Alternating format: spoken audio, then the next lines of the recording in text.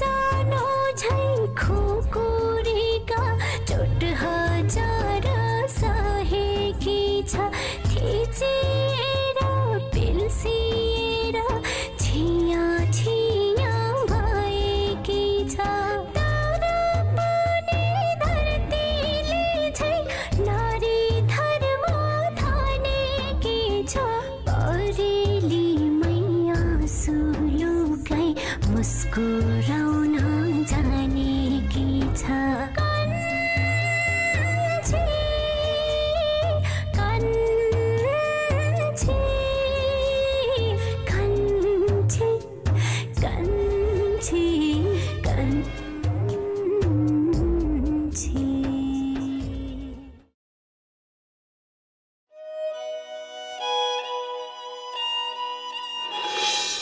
सम्धिनीज्यू मेरी छोरीसित माफी माग्नुभयो सम्बन्ध राम्रो बनाउनुभयो मिल्नुभयो मलाई साह्रै खुसी लागेको छ सम्धिनीज्यू अबदेखि यो सम्बन्ध सधैँभरि यस्तै बनेको हेर्न पाऊँ है हजुर भइहाल्छ नि सम्धि हजुर हजुरले केही कुराको चिन्ता नगर्नुहोस् न बरु बाबु पो आउने बित्तिकै जान लाग्नुभयो अलिक दिन बस्न पाउँथ्यो नि बाबु होइन आमा होइन बुवा यता धेरै दिन बस्नुभयो फेरि उता आमाले बुवा बिरामी भएर धेरै दिन बस्नु भएको कि भनेर चिन्ता गर्न थाल्नुभयो त्यही भएर म त बुवालाई लिन आएको अब हामी जानुपर्छ हजुरहरूको सधैँभरि सबै परिवार मिलेर बस्नु भएको सुन्न पाऊँ पहिला पहिला हाम्रो घरमा पनि झगडा हुन्थ्यो कहिले बुवासँग म झगडा गर्ने कहिले सासू बुहारी झगडा गर्ने झगडा हुन्थ्यो त्यही झगडाले गर्दा सधैँ अशान्ति हुन्थ्यो अहिले हामी परिवारमा मिलेर बसेका छौँ कति रमाइलो छ सबैजना मिलेर बसेको घर नै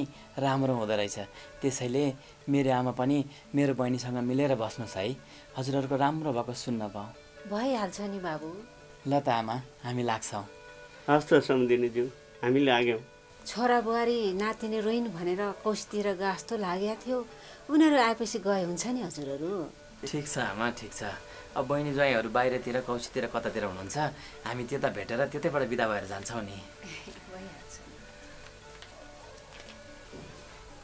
सम्धिनीज्यू हजुरलाई बाहिर फेर यसो जाँदा केही लाउन मन लाग्यो भने किनेर लाउनु होला सीताराम यति धेरै पैसा पर्दैन हजुर पर्दैन मलाई पर्दैन सम्धिनीज्यू यति राख्नुहोस् न अब सम्धिनी भेटघाटमा पनि केही दिन पाइन यति राख्नुहोस्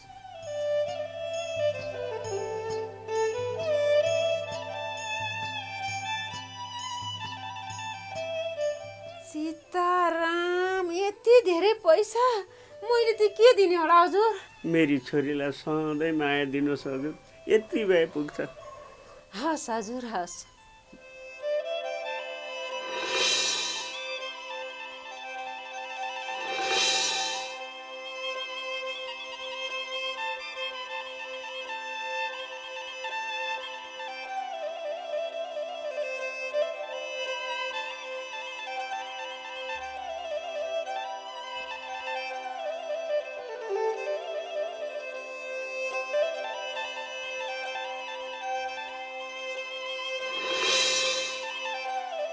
मैले कान्छीलाई अलि बढी नै गलत बुझेँ कि क्या हो त्यसले मलाई कति धेरै माया गर्थे सुरुमा मैले मेरी आमाको कुरा सुनेर त्यसलाई खाली गलत मात्रै बुझिरहेँ त्यो रिसाई भने त बर्बादै पार्ने रहेछ र त्यसलाई सजिलैसँग मेरो छोराबाट छुटाउन सकिँदैन भन्ने कुरा पनि मैले महसुस गरिसकेँ अब म त्योसँग मिल्नु बाहेक अरू कुनै विकल्प छैन त्यो साउले कतै मेरो छोरालाई अप्ठ्यारोमा पार्ने हो कि यता पनि तनाव छ अब छोरालाई भनेर गाउँतिरै लाग्नु पर्ला जस्तो छ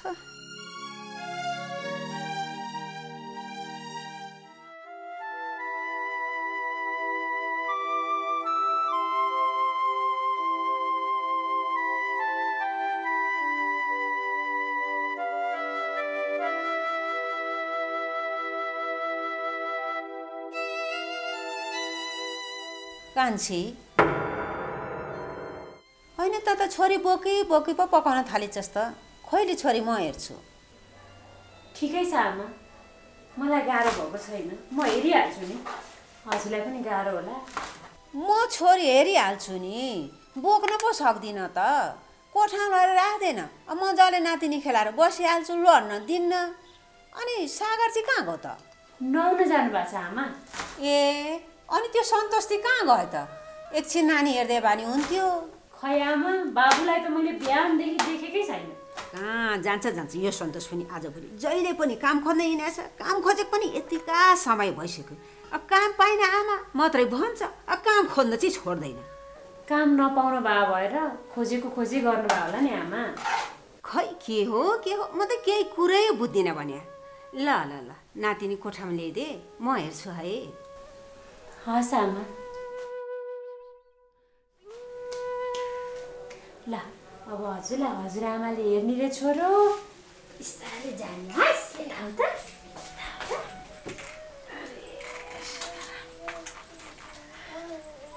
आमा हजुर त्यता सिरानीतिर गएर ठोक्केली है यो उसमा। ल ल ल आमासँग खेलेर बस्नुहोस् आज।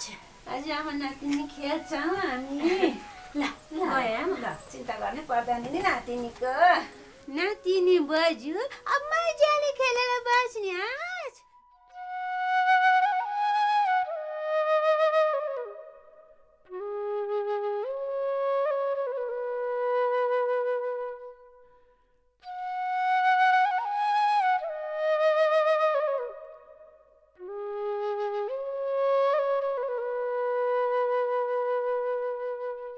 आमामा अब चाहिँ सुधार आउला जस्तो छ। यसै गरी आमा सुध्रिँदै जानुभयो भने त हाम्रो परिवार राम्रो भइहाल्छ नि। खै के राम्रो होला र, घरमुली सम्धिनी नै त्यस्तो दुष्ट स्वभावकी रहेछन्।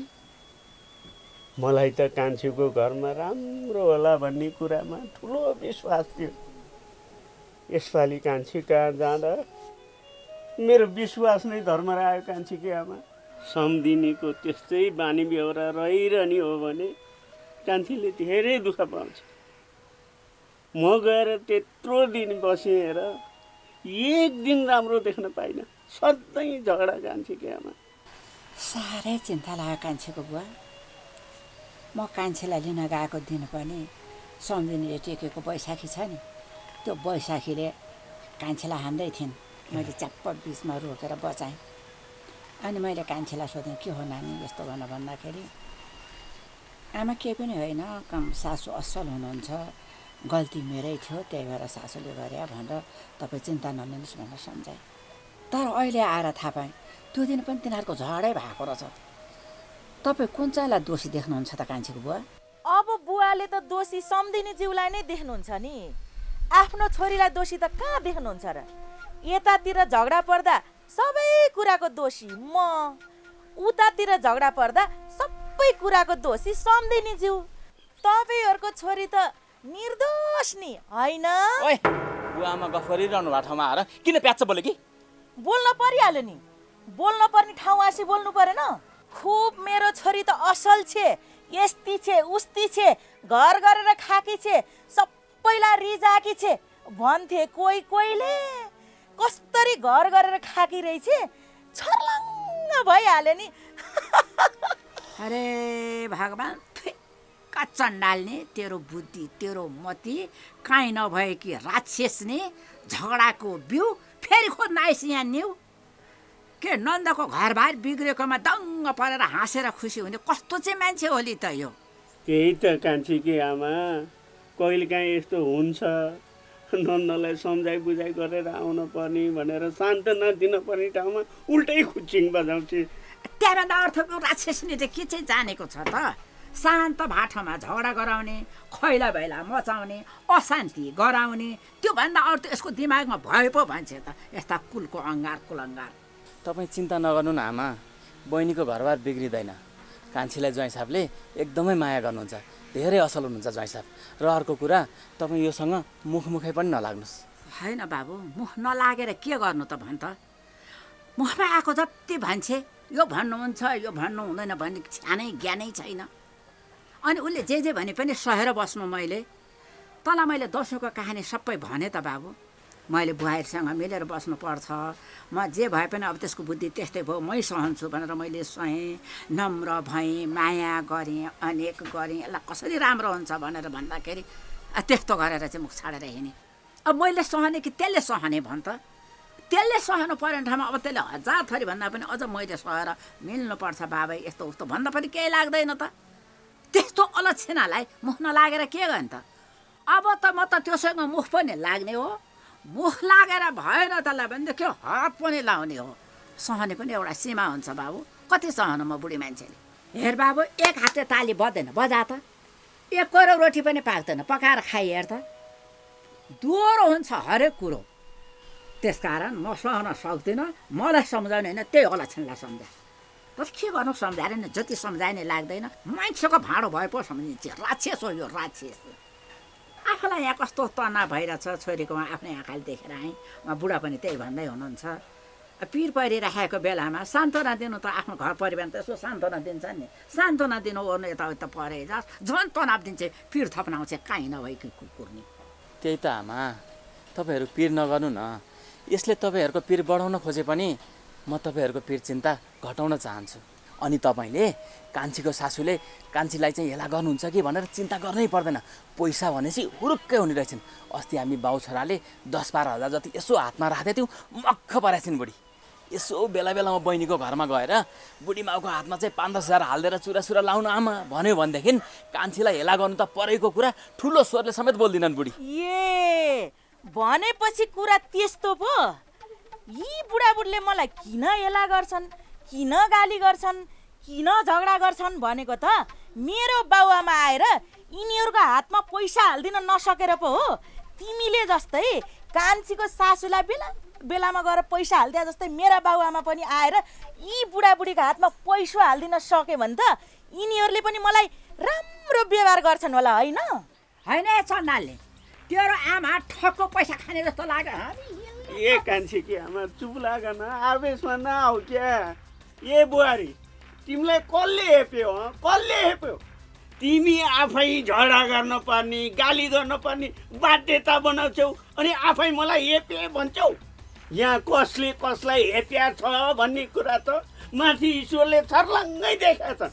एठुले तेरी बुढीलाई भित्र लिएर गइहाल्छ, यहाँ झगडा गरेर बस्ने होइन। तेरी आमाको प्रेसर बढ्छ फेरि अहिले। हुन्छ बुवा, ओइ भित्र हिँड। जादिनँ म, किन जाने? यिनीहरूले भित्र लैजा भने भित्र लाने, फेरि यिनीहरूले बाहिर लिएर आइज भन्लान् बाहिर लिएर आउने। तिम्रो काम चाहिँ मलाई भित्र बाहिर गराउने मात्रै हो, अरू काम छैन। मेरो के काम छ भन्ने कुरो म तँलाई भित्र गएपछि देखाउँछु। फुर्कन भित्र हिँड। आमा, कान्छीको बारेमा केही पेट चिन्ता नलिनु है। घरमा शान्ति अनि ठाकठुक त भइहाल्छ नि, सबै कुरा मिलिसकेको छ। ओइ भित्र हिँड। जाँदैन भनेको सुनेनौ? फुर्कन भित्र हिँड भने सुने।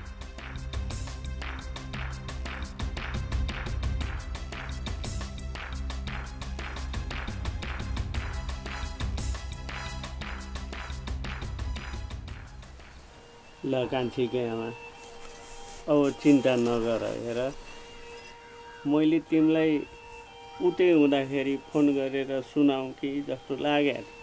म उकुस मुकुस भएको थिएँ कान्छीको घरको अवस्था देखेर।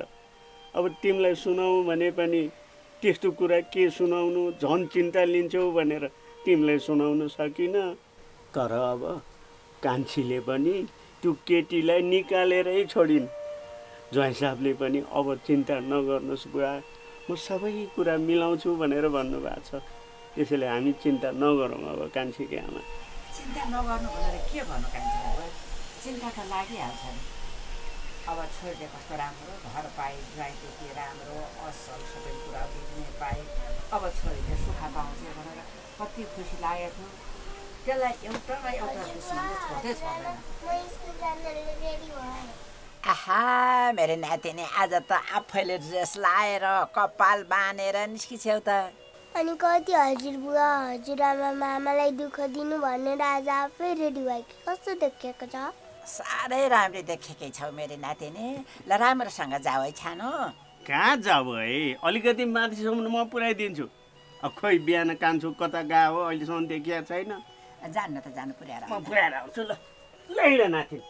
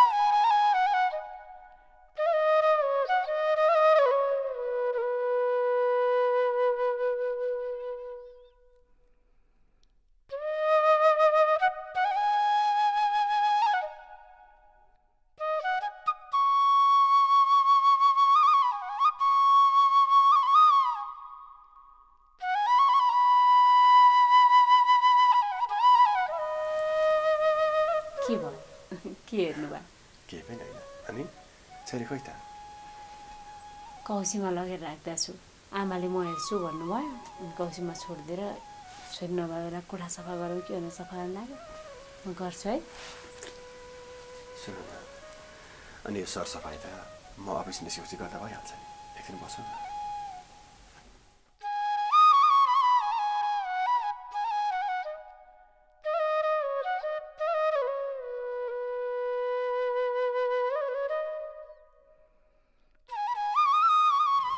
बुढा हजुर मसँग रिसाउनु त भएको छैन नि किन रिसाउनु त्यही सलिनाको कारणले गर्दा अब दसैँपछि अफिसर लाग्नु भएको छ फेरि कहीँ कतै बुढीले त्यति धेरै रिस गरी मेरी साथीलाई निकालिदिए भन्ने चिन्ता मनमा छ कि चिन्ता नलिकन जानुहोस् भन्न खोजे कि त्यस्तो केही चिन्ता त छैन नि छैन बुढो छैन बरु तिमी चाहिँ त्यसरी नरिसाऊ है सिएस गरेपछि तिम्रो प्रेसर वात्तै बढाएको थियो बल्ल बल्ल अहिले कन्ट्रोलमा आछ तिमी त्यसरी रिसाउन थाल्यौ भने त तिम्रो प्रेसर फेरि बढ्छ हजुरले मेरो प्रेसर बढाउने काम नगर्नुहोस् न अनि त मेरो प्रेसर बढ्दै बढ्दैन नि हजुरलाई के थाहा बुढा छोरी मान्छेलाई आफ्नो श्रीमानलाई कसैले आँखा लगाइदिने पो हो कि आफूबाट आफ्नो श्रीमानलाई कसैले खोसिदिने पो हो कि भन्ने कति धेरै डर हुन्छ झन् मलाई त अरू छोरी मान्छेलाई भन्दा पनि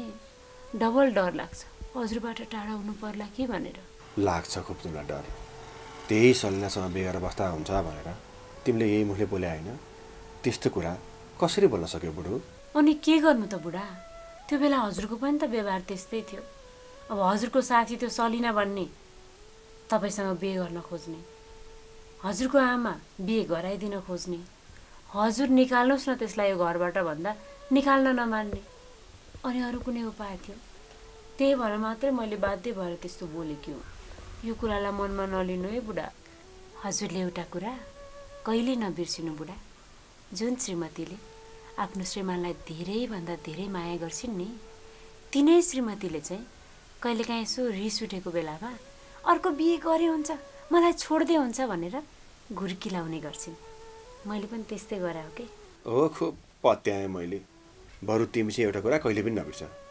धेरैभन्दा धेरै माया गर्ने श्रीमतीले आफ्नो श्रीमानलाई फलानसँग बिहे गर्दा नि हुन्छ भनेर भन्नु त परकै कुरा यस्तो कुरा सोच्न पनि सक्दैनन् गफ लाउँछ ए मैले गफ लाएको भनेपछि तपाईँको मतलब त मैले तपाईँलाई माया नै गरिदिइरहन्छु होइन त ए बाबा माया गर्ने भएको भएदेखि त्यही सलिनासँग बिहे गर्दा हुन्छ भनेर चाहिँ कसरी भन्न सक्यो कि त्यही माया गर्थेर त भन्न सक्या नि मैले माया नगर्ने भएको भएदेखि त त्यसले जे नाटक गरे पनि सहेर चुप लागेर बस्ने होला जेसुकै गरोस् भन्ठान्थे होला अनि एक दिन तपाईँको नजरमा मलाई नराम्रो बनाउँदा बनाउँदा बनाउँदा मलाई तपाईँबाट छुटाउँथे अनि उसले तपाईँसँग बिहे गर्थे ए बाबा उसले मात्रै चाहरा हुन्छ भने म सजिलै त्यो त्यसरी बिहे गर्छु त गरिहाल्नुहुन्थ्यो नि दिन रात मलाई नराम्रो बनाएपछि म गलत लाग्न थाल्थ्यो हजुरलाई ऊ ठिक लाग्न थाल्थ्यो अनि त्यहीसँग बिहे गर्न पनि के बेर हुन्थ्यो र हो हजुर हो हजुरले एकदम ठिक भन्नुभयो ठिक त भन्छु नि अनि मैले र अर्को कुरा अबदेखि हजुरले कहिल्यै पनि यो मेरो बच्चा बेलादेखिको साथी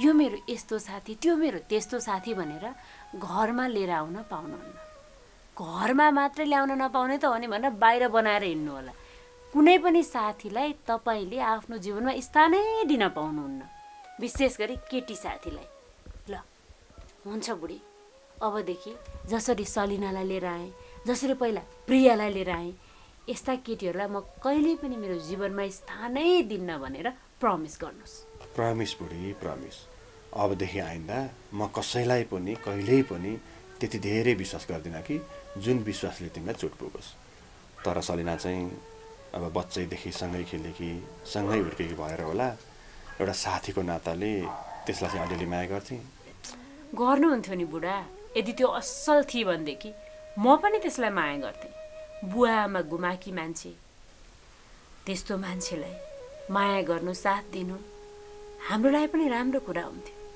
तर के गर्नु बेहोरा गतिलो नभएपछि बुवा आमा नभएकी मान्छे हो दुःख पाकी मान्छे हो भनेर नहुँदो रहेछ मैले त्यसलाई जुन व्यवहार गर्न बाध्य भएँ त्यो उसैले ममाथि गरेको नराम्रो व्यवहारको रियाक्सन हो त्यस्ता मान्छेहरूलाई अबदेखि कहिल्यै पनि सम्झिने पनि होइन तपाईँले।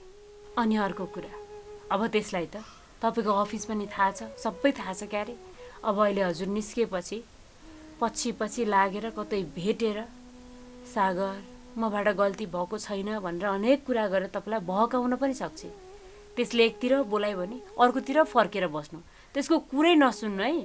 हुन्छ बरु हुन्छ, अबदेखि मबाट त्यस्तो कहिल्यै पनि हुँदैन, तिमी ढुक्क हो। ल अब मलाई अफिस जान पनि हतार हुन लाग्यो, म एकचोटि छोरीको मुख हेर्छु अनि निस्किन्छु। ल हुन्छ, जाउँ न त, कौसीमै जाउँ न। बुढो मैले अझै पनि केही कुरा मन दुखाएको छु भने सरी ल। बुढा अब सबै कुरा क्लियर भइसक्यो। हजुरले अस्ति नै सल्लाहमै राख्छु के गर्दै रहेछौ हेर्छु म पनि भन्दा चाहिँ मलाई असाध्यै मन दुखेको थियो। अब सकिसक्यो त्यो कुरा, अबदेखि त्यस्तो घटना कहिले पनि नदोहोरियोस्, म खुसी हुन्छु। दोहोरिँदैन बुढो, दोहोरिँदैन। त्यतिखेरको माहौलै त्यस्तो थियो, म पनि अलिकति रिसाहालेँ, अब दोहोरिँदैन है। ल सुन त, बेलुका तिमीलाई तरकारी के खान मन लाग्छ यसो विचार गर्दै गर, अनि मलाई फोनमा बना ल, म आउनु बेला आउँछु। जाऊ।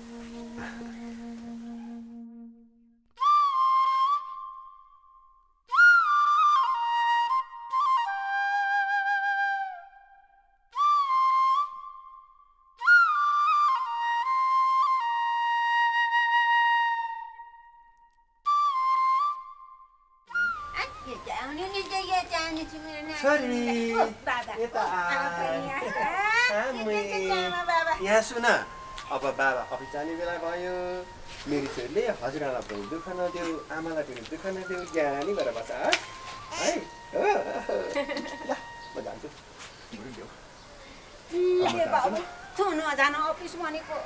आमा कस्तो कुरा गर्नुभएको, म अफिस गइनँ भने हाम्रो यत्रो परिवार कसरी चल्छ भन्नुहोस् त। मैले उहाँको अफिसमा राम्रो काम गरेकै कारणले गर्दा उहाँले हामीलाई यस्तो घरमा बस्न दिनुभएको छ। नत्र हेर्नुहोस् त, यो घर उहाँहरूले भाडामा दिने तरिकाले बनाउनु भएको नै होइन। उहाँले हामीलाई प्रशस्त कोठाहरू दिएर कति धेरै माया गरेर हामीलाई आफ्नै घरमा बसेको जस्तो महसुस गराइरहनु भएको छ। अनि त्यति धेरै माया गर्ने साउको अफिसमा म गइनँ भने त मलाई पाप लाग्छ आमा, त्यसैले म अफिस त जानै पर्छ नि। ल म जान्छु है। होइन बाबु, त अफिस नजान, छोड्दे यो जागिर सागिर, अब हामी गाउँ जानुपर्छ छोरा। आमा यस्तो कुरा नगर्नुहोस् न, गाउँ त जानु परिहाल्यो नि, आफ्नो गाउँ नगएर कहाँ जाने। तर अहिले तपाईँकी नातिनी सानै छिन्, उनी बिरामी परिहालिन् भने अब गाउँमा राम्रो नजिकै स्वास्थ्य चौकी पनि छैन, गाउँमा कति धेरै समस्याहरू छन्, यो कुरा तपाईँलाई थाहा छँदैछ। सहर बस्नु त रहर होइन नि आमा, बाध्यता हो। के गर्न आमा, सरकारको ध्यान गाउँ गाउँसम्म पुग्दैदेखि, गाउँमा सबै किसिमका व्यवस्थाहरू गर्दैदेखि हामी यति धेरै मान्छेहरू यसरी सहरमा थुप्रेर बस्नु पर्ने नै थिएन नि। तर के गर्नु, गाउँमा कोही बिरामी भइहाल्यो भनेदेखि दौडाएर सहरै ल्याउनु पर्छ। त्यसैले हामी केही महिना सहरै बस्छौँ आमा। ल मलाई ढिला भयो, म जान्छु ल। बाबु नगएको भए हुन्थ्यो। आमा होइन, आज तपाईँले किन यस्तो कुरा गर्नुभएको? खै बाबु किन भनौँ, मैले साह्रै नराम्रो सपना देखेकी थिएँ, त्यही भएर। हे अनि सपनाको कुरालाई लिएर मलाई अफिस जानै रोक्ने हो त आमा? ल म गएँ बुढो, म गएँ ल। बाबा गएँ ल। सागर गयो, अब बर्बाद होइन आमा, आज के भएको छ हजुरलाई? छोरो काममा जाँदा के बर्बाद हुन्छ र? काममा जानु भएन, घरै बस्नुभयो भने पो हामीलाई खर्चहरू चलाउन गाह्रो हुन्छ अनि बर्बाद हुन्छ त। त्यस्तो होइन बा, सागर अफिस चाहिँ नगइदिए हुन्थ्यो। तिमीले सम्झाउनु बा, तिमीले सम्झाऊ। आमा हजुरको छोरालाई कामै नगर्नुहोस् भनेर त मैले कसरी सम्झाउनु? उहाँ एकजनाले काम गर्नु भएर हामी यतिकैजनालाई पाल्नुपर्छ, कसरी काम नगर्नुहोस् भन्नु? अब बरु हजुरकी नातिनी अलि ठुली भएपछि केही राम्रो काम पायो भने म काम गर्छु, त्यसपछि हजुरको छोरालाई केही समय हजुर आराम गर्नुहोस् भनेर काम गर्न नदिउँला। अहिले चाहिँ काम नगर्नु भन्न मिल्दैन आमा, अफिस नजानु भन्न मिल्दैन। अप्पै चिसो पो भयो त। हजुरको नातिले सु गरे जस्तो छ, म फेरिदिन्छु है आमा। ल चिन्ता नगर्नु, छोरो अफिस जाँदा पनि चिन्ता गरेर हुन्छ त है। सु गरेर पनि खेलेर बस्नुहुन्छ, हजुर रुनुहुन्न, सानो मान्छे। हजुरको पारा ठिक छैन है। हे ईश्वर, त्यो साउजीले मेरो छोरा सागरलाई केही पनि गर्न नसकोस्।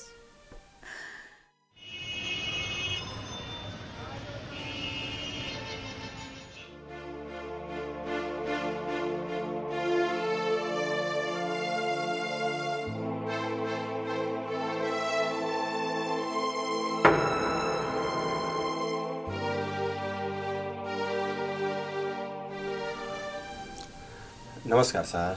नमस्ते। ढिला आयो त सागर, आज पनि घरमा झगडा पर्यो कि क्या हो? छैन सर, छैन, त्यस्तो झगडा परेको छैन। किन नपर्नु? तिमीहरूकोमा त दिनौँ जसो झगडा पर्दो रहेछ। हुँदा हुँदा दसैँको टिकाको दिनमा समेत तिमीहरूकोमा ठुलै खैलाबैला सुनेको थियो। के भइरहेछ सागर? खै सर, के भनौँ, कुरा त्यही गाडी लाने केटीको हो। त्यही केटीको कारणले गर्दा घरमा झगडा पर्यो, अनि मैले उनलाई पठाइदिइसकेँ सर। ए ल बस पहिला।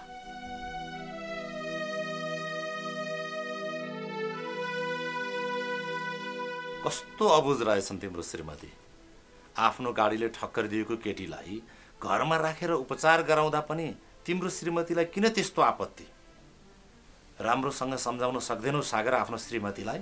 सम्झाउन त सम्झाएको हो, तर केटीले नि अलिक गलत व्यवहार देखाइछन् मेरी श्रीमतीको अगाडि, त्यही भएर उनी रिसाकी हुन्छ। जब एउटा यति कुरालाई लिएर यतिका दिनसम्म झगडा गर्छिन् भने त्यस्तै श्रीमतीसँग जिन्दगी कसरी काट्छौ सागर? हजुरले गलत बोल्नुभयो सर। वास्तवमै मेरी श्रीमती साह्रै असल छिन्। गएका दिनहरूमा जे जति झगडा पर्यो त्यसको कारण म नै हुँ। मैले नै सलिनालाई बच्चैदेखिको मिल्ने साथी हुन् भनेर बढी नै प्राथमिकता दिएँ। मलाई त लाग्थ्यो सलिना असल छिन्, तर मैले त उनलाई चिन्नै सकेको रहेनछु। म दिनभर अफिसमा व्यस्त हुने, अनि घरमा श्रीमती, आमा, सलिना मात्रै। मेरी श्रीमतीले सलिनाको बानी व्यवहार कस्तो छ भनेर बुझ्न खोजिछिन्। बुझ्दै जाँदा त मेरी श्रीमतीलाई सलिना धेरै गलत लागेछ, अनि उनले प्रमाणसहित नै मलाई भनिन्। यति भन्दा पनि सलिनाले पनि मेरी श्रीमतीलाई गलत देखाउन खोजेपछि घरमा झगडा पर्यो। माफ गर्नुहोला सर, मेरो कारणले गर्दा हजुरको घरमा हल्ला भयो। त्यही त सागर, अब मैले त सोचेको थिएँ तिम्रो सानो परिवार, असल परिवार मिलेर बस्छौ होला। तिम्रो परिवारको कारणले मेरो घरमा कुनै खालको समस्या पर्दैन होला, तर तिमीहरूले दिनौँ झगडा गरेका कारणले टोलका एक दुईजना मान्छेले के हो तपाईँको घरमा त दिनौँ झगडा परिरहेको छ, दिनौँ खैला बैला सुनिन्छ भनेर पो भने। यता मेरी बहिनीलाई पनि पढाइमा डिस्टर्ब भयो। यस्तो मान्छेलाई पनि कसरी अफिसमा काममा राख्नु भएको छ है दाइ भनेर बहिनीले गनगन पनि गर्न थालिन्। मैले त अब तिमीहरूको यसरी दिनौँ झगडा परिरहेको छ भने बरु अन्तै कोठा खोजेर सर है सागर भन्न पो आँटेको थिएँ त आज। माफ गर्नुहोला सर, गल्ती भयो।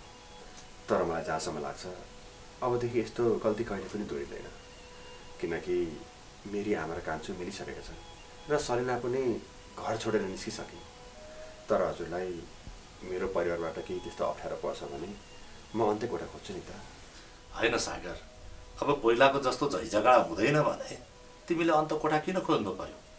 यहीँ मिलेर बसे भइगयो नि। हुन्छ सर, हुन्छ, हामी मिलेर बस्छौँ। फेरि पनि झैझगडा हुने अवस्था आयो भने म हजुरले भन्नुभन्दा अगाडि नै कोठा सर्छु। हुन्छ सागर, तर यो कुरालाई गलत नबुझ है। हुन्छ सर, मैले त्यस्तो केही पनि गलत बुझेको छैन। हुन्छ हुन्छ, ल तिमी यहाँ काम गर्दै गर, म यसो बाहिरतिर आउँछु।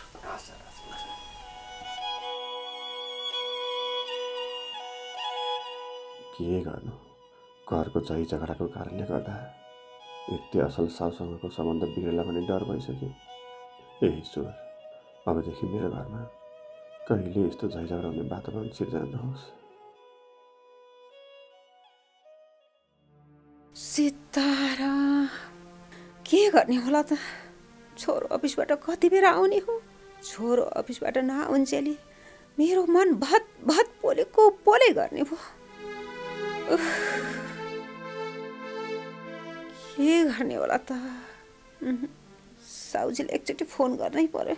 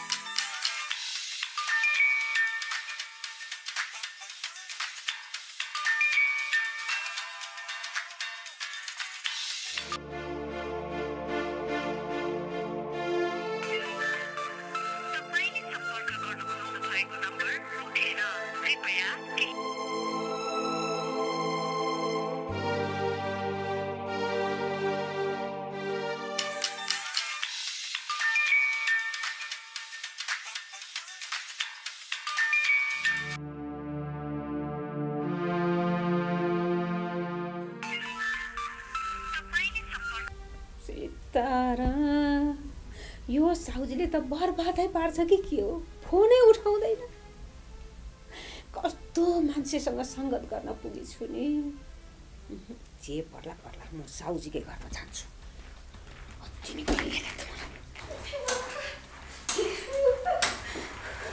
आमा किन आत्तिनु भएको? के भयो हजुरलाई? एउटा सानो काम गरेर छन् लागि मरि। आमा यसरी आत्तिर गयो के भयो भन्नु त? म गएर हुन्छ भने बरु म गइदिन्छु। नजानु यसरी आत्ति आत्ति। हुँदैन म आफै जानुपर्छ। के हो भन्नु त? के भएको? ए आमा के भएको भन्नु त? के होइन बा, के होइन। तिमी नआत्त्यौ न, म पछि एकैछिन आइहाल्छु नि।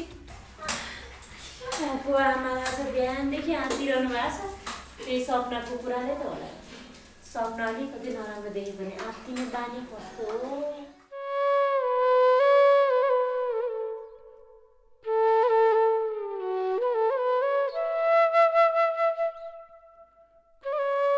ल हेर बाबुको कोठाको ताल। बाबु त आफ्नो कोठा त सफा राख्नुहुन्थ्यो। आजभोलि त बाबुलाई के भएको छ भद्र गोल बनाएर हिँड्नु भएको छ। सफा गरिदिनु पर्यो।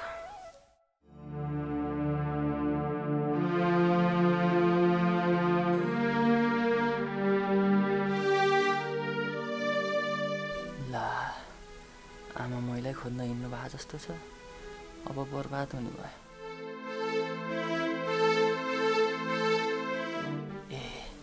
आमा उतातिर जानुभयो। यही बेलामा भित्र पसिहाल्नु भयो।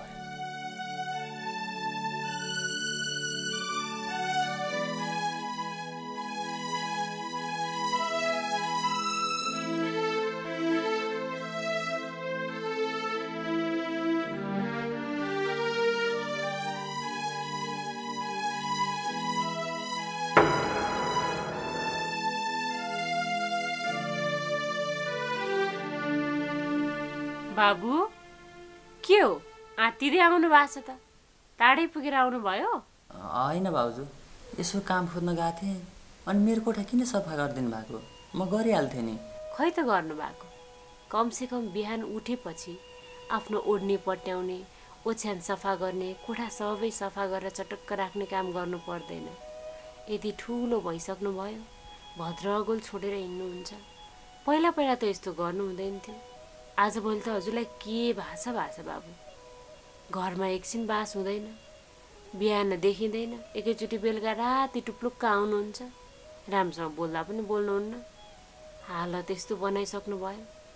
जानुहोस्, हात मुख धोएर आउनुहोस्। बाहिरबाट धुलै धुलो भएर आउनुभयो होला। अहिले छोरी उठ्यो भने हेर्नुपर्छ। जानु, हात मुख धोएर फ्रेस भएर आउनु। हस् भाउजू।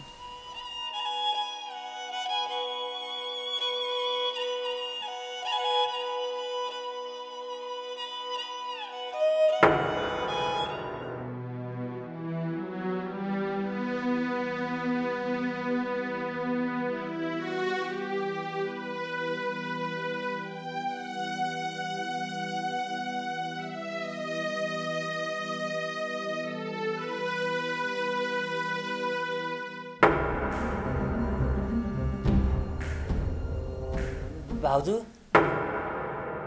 के हेर्नु भएको तपाईँले? तपाईँहरूको फोटो हेरेको बाबु। को हुनु नि? म पछि भन्छु क्या भाउजू, फोटो चाहिँ दिनुहोस् न। दिन्न। हजुरले मलाई उनको विषयमा सबै कुरा नभनेसम्म म दिँदै दिन्न। उनकै कारणले रहेछ होइन तपाईँमा यति धेरै परिवर्तन आएको। सत्य कुरा भन्दा के हुन्छ? दाइ भाउजूसँग तपाईँले किन यसरी झुट बोल्नु भएको? छैन के भाउजू, मैले झुट बोलेको। मलाई कस्तो अप्ठ्यारो भइरहेछ। दिनुहोस् न फोटो। दिइहाल्छु नि। अब तपाईँको फोटो के म खाइदिन्छु र? सत्य कुरा चाहिँ भन्नुहोस् न। यसरी मनमा कुरा लुकाएर दाइको नजरमा नराम्रो भएर अब हुँदा हुँदा मलाई पनि तपाईँ ठिक लाग्नु छोडिसक्यो। झन् अस्ति नै आउने बित्तिकै त्यति धेरै सम्झाएँ र पनि भाउजूलाई सत्य कुरा भनौँ जस्तो लागेन है तपाईँलाई? कति दिन कुरा लुकाएर बस्नुहुन्छ? म पछि भन्छु क्या भाउजू, फोटो चाहिँ दिनुहोस् न। लु लानुहोस्।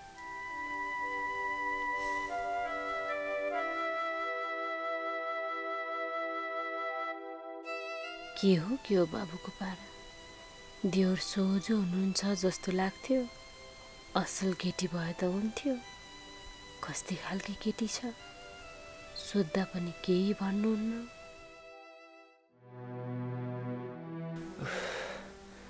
भगवान् धन्न बाँचियो।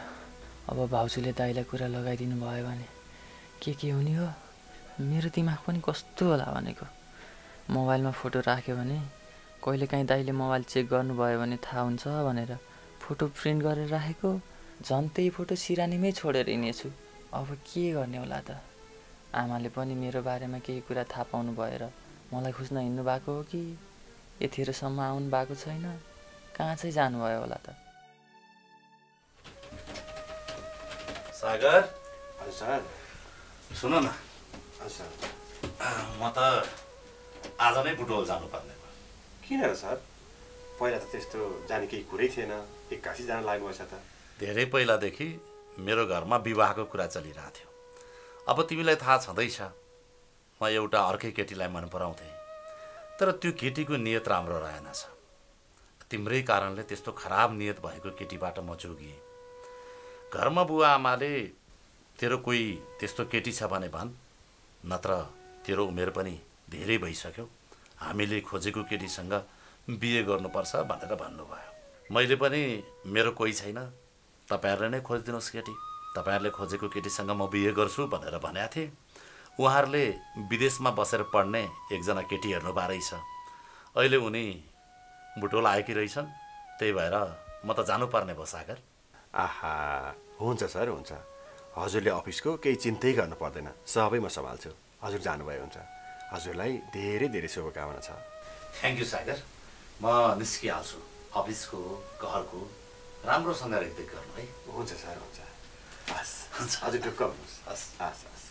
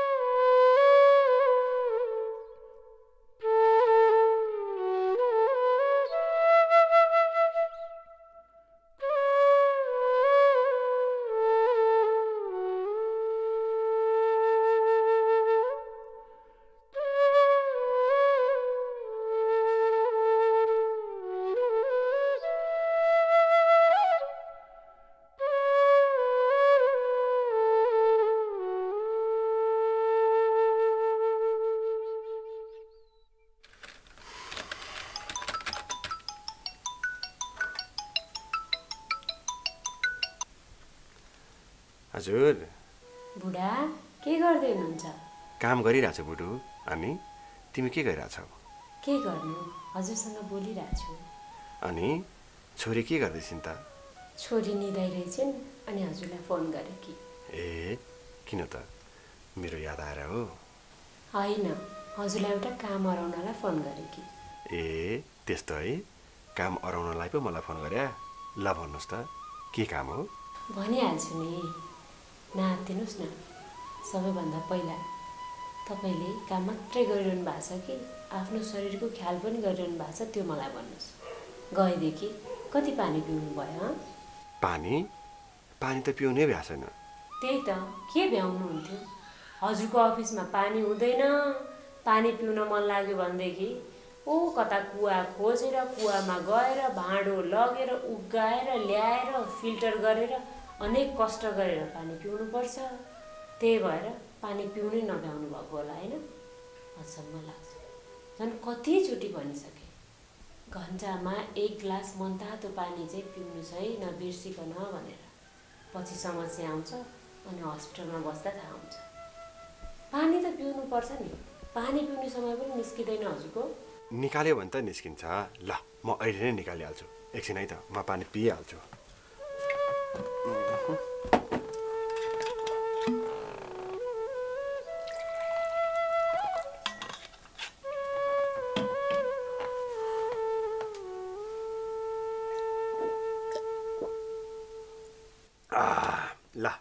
मैले पानी पिएँ सुन्यौ नि लु भो मलाई सुनाइरहनु पर्दैन तर यसो सम्झिएर बरु आलामै राख्दा पनि हुन्छ पानी चाहिँ पिउनु है बुढा यसै त हजुरको आँखा पोलिरहन्छ दिनभरि कम्प्युटरमा हेर्नुपर्छ ल अनि खास मैले हजुरलाई के भन्न फोन गरेँ भने छोरीको लिटोको सामान सकिया छ अनि त्यो सामानहरू किनेर लिएर आउनु भनेर फोन गरेँ के ला के ल्याउनु पर्ने हो मलाई थाहा नै हुँदैन पिठो किनेर ल्याउने कि पिठो बनाउने सामान बुढा सामान त्यो पिठो कस्तो हुन्छ बरु सामान भयो भनेदेखि म आफैले मजाले भुटेर केलाई कुलाई गरेर बनाउँछु त्यो भए चाहिँ हामीलाई पनि ढुक्क हुन्छ नि त छोरीले राम्रो खाना पाएपछि भनेर ल चना केराउदेखि लिएर गहुँ मकै भटमास जति पनि ड्राई फ्रुट्सहरू हुन्छ सबै चाहिन्छ म लिस्ट बनाएर पठाउँछु हजुरलाई बेलुका बिर्सिकन किनेर लिएर आउनु है हुन्छ बुढो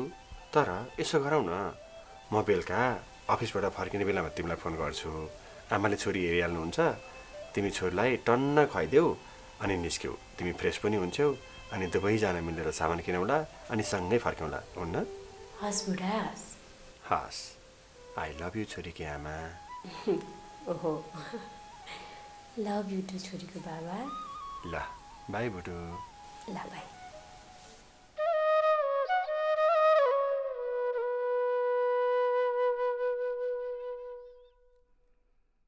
बुढोसँग राम्रो सम्बन्ध हुँदा यो मन कति धेरै खुसी हुन्छ हाम्रो सम्बन्धमा कसैको पनि आँखा नलागोस्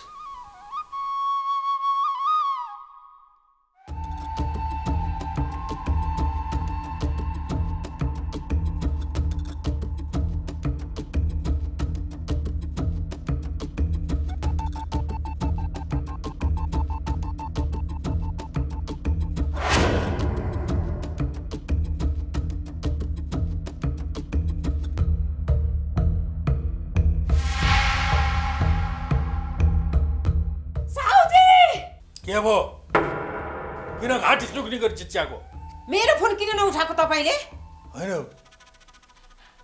त को होस् र मैले तेरो फोन उठाउनलाई त मेरो गर्लफ्रेन्ड होस् त मेरी गर्लफ्रेन्डको हुन नसकेकी सासु होस् बुझिस्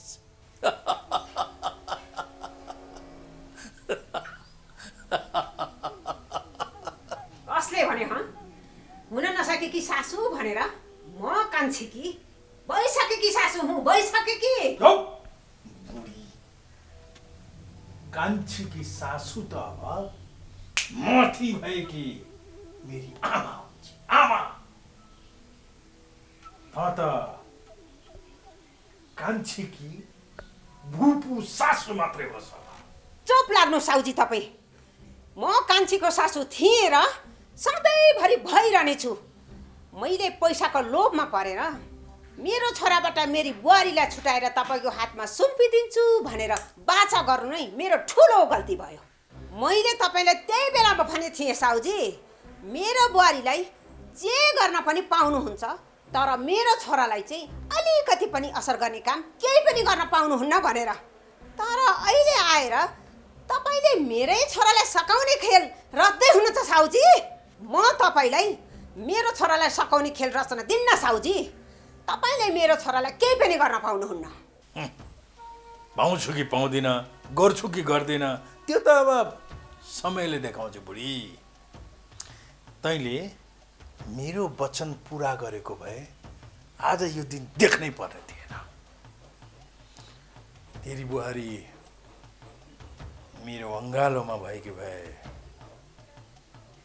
आज तेरो छोरो मृत्युको भँगालोमा पर्ने नै थिएन बुझिस् अब तैँले तेरी बुहारीलाई मेरो अङ्गालोमा हालिदिन सकिनस् त्यही भएर म आफैले यो पहल गर्नु पर्यो मैले अब सारा प्लान बनाइसकेँ त्यसैले त बुढी अब यहाँ आएर कराउनुको कुनै अर्थ छैन अब त मेरो घरबाट भाग्दा हुन्छ, आफ्नो बाटो लाग्दा हुन्छ, नत्र त पनि तेरो छोरा सँगसँगै माथि पुग्छस्। चुप लाग त। अब म तँलाई यसै छोड्दिन। तैँले त अति नै गरिस्, अझ मलाई पनि पो माथि पुर्याउने कुरा गर्छस्। तेरो सारा प्लान मैले मेरी बुहारीलाई भनिदिइसकेपछि अनि तँलाई के गर्छ हेर्दै जानुहोस्।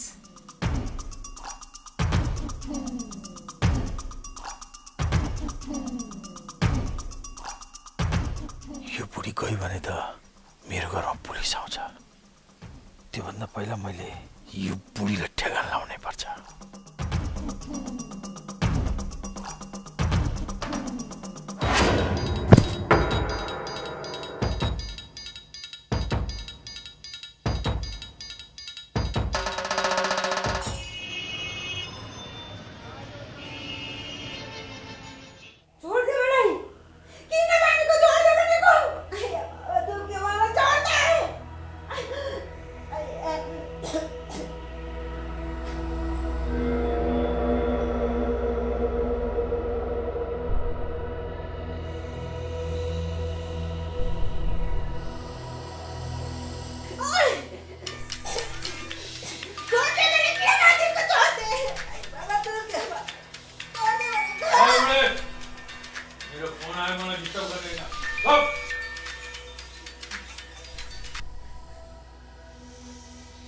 काम भयो?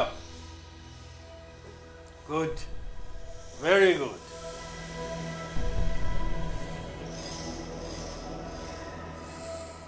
ए बुढी, तेरो छोरो माथि पुगिसक्यो। अब त पनि त माथि नै जाने हो नि।